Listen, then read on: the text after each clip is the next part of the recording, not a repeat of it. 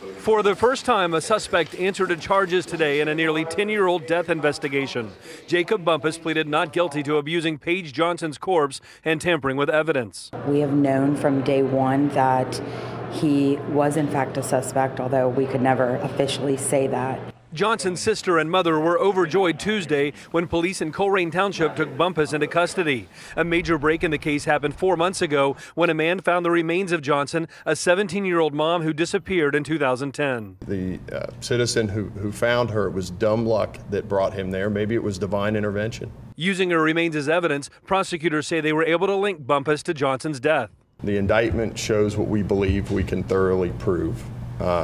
Will there be additional evidence that could support a homicide? We'll keep looking at that. During today's brief arraignment, defense attorney Louis Sirkin asked the judge for what he called a reasonable bond. He's been aware of this situation and since 2010. He's remained in the area. He's remained gainfully employed. He lives with his mother, his brother, and sister-in-law in Finneytown, Ohio, where they've lived for the past 8 years. When arrested yesterday, he was fully cooperative. The judge set bond at $50,000 full cash and ordered Bumpus to stay away from Paige Johnson's family. It's always weighed heavy on me that